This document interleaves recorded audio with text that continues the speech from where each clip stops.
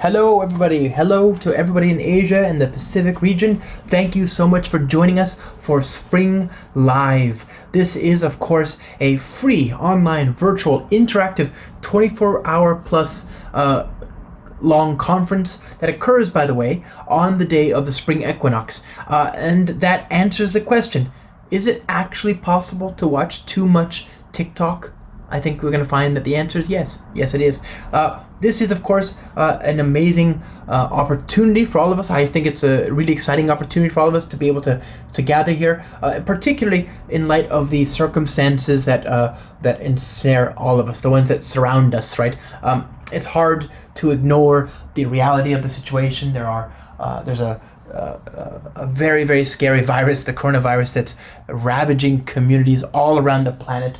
And that's not good, right? It's not good. It's not good. But I am optimistic. I'm hopeful, my friends, that we're going to get through this crisis together. We can do this by practicing some basic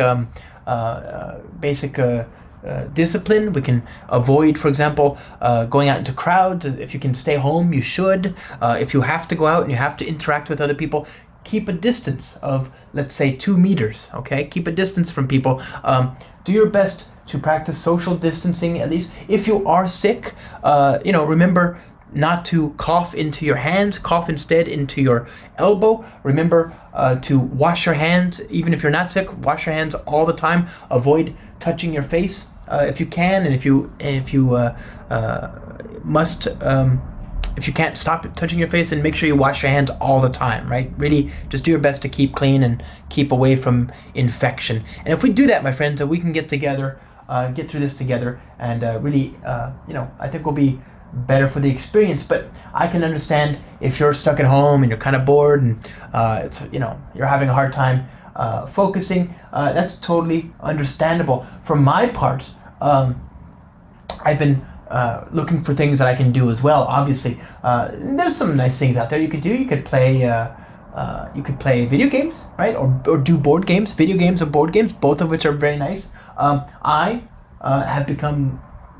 been really enjoying the video game Super Mario Maker and all the custom levels. That's a fun game.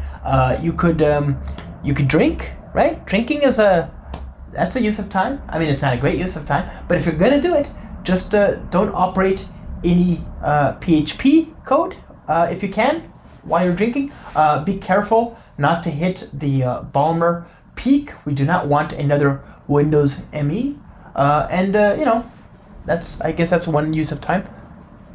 Another thing that you could do, of course, is learn. I love learning. Learning is a lot of fun.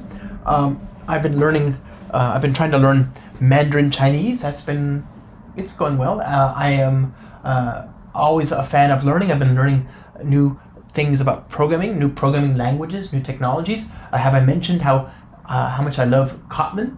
And learning is really what we're here to do today, right? We have an amazing opportunity, my friends, to learn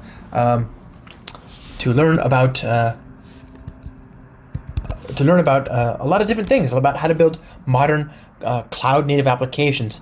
And so for those of you who are joining us, there's a lot of stuff that we could do. There's a lot of stuff that we could learn together. So today we have a really nice roundup of content here, starting at let's see what it says right here, 10 o'clock JST. A lot of good stuff, right? All of these look good. I wish I could watch all of them. Obviously, at some point, I'm going to have to sleep to be able to catch up.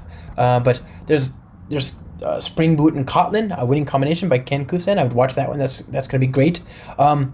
Ray Zhang. Oh my goodness, he's going to be doing a talk, Effective Spring Boot on Google Cloud Platform. That's a good one too. I would definitely watch that one. I thought, let's see, we've got that looks good too. Kubernetes, yeah, that's good.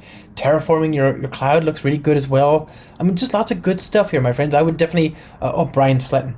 Oh, absolutely amazing. If you get a chance, whatever he's going to talk about, watch it, right?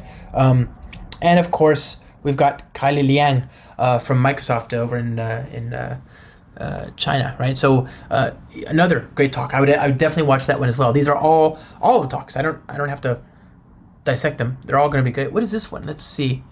Oh yeah, this one too. My goodness, Spring. This is Sobi Checo's what on the Spring team, and he's the lead of Spring Cloud Stream Kafka Streams. Just an amazing engineer and an amazing authority on all things streaming, which is kind of the point, right, my friends?